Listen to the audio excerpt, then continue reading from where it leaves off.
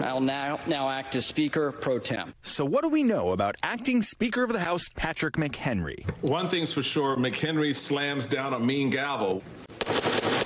So, he's a Republican from North Carolina, he's got a serious bow tie collection, but most significantly, he's serving as Speaker pro tempore, Latin meaning for the time being. He got the job when the House ousted Kevin McCarthy from the speakership. And now, as one attempt after another to elect a new speaker goes down in flames, A speaker has not been elected. growing chorus in Congress is calling for McHenry to get more power, allowing the House to function until a new permanent speaker is picked. It's seen as a temporary compromise for a guy who used to be adverse to him. McHenry was first elected to Congress in 2004 at 29 years old, known as a firebrand. Look, Chris, if you're going to invite me on your show, let me answer a question, for God's sakes.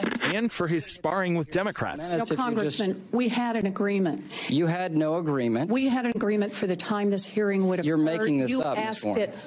But later, as he told the Raleigh News and Observer in 2017, he slowed down enough to respect the process. McHenry now chairs the House Financial Services Committee and supported the Trump tax cuts. He voted to certify the 2020 presidential election, pushing back against the hard right wing of his party. Electing a speaker. McHenry has the pro tempore job now thanks to McCarthy's trust in him if it was ever needed in an emergency. Well, now we're in that emergency, and McHenry has the gavel, but he said he doesn't want the permanent job. Question is, will enough Republicans and Democrats work together to pick him anyway? I have respect for Patrick McHenry.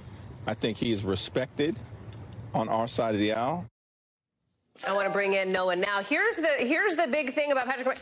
He doesn't actually want to be the speaker from what we've heard from people around him. Yeah, I mean, it seems that he's up to the job for now, but yeah, he's passed leadership opportunities before. He's got a young family that we know of, and some of his colleagues have mentioned that that is a factor. Plus, you got to ask, who really wants this job? It requires a ton of time, a ton of work. You have a caucus that's split. You have wars on multiple fronts that you're having trouble funding because there's pushback in Congress. And, you know, at the end of the day here, we have a shutdown that's slated in the next 30 days. So a lot of work, and it seems that he's not really that interested. Republicans still looking for their leader. Thanks for watching. Stay updated about breaking news and top stories on the NBC News app or follow us on social media.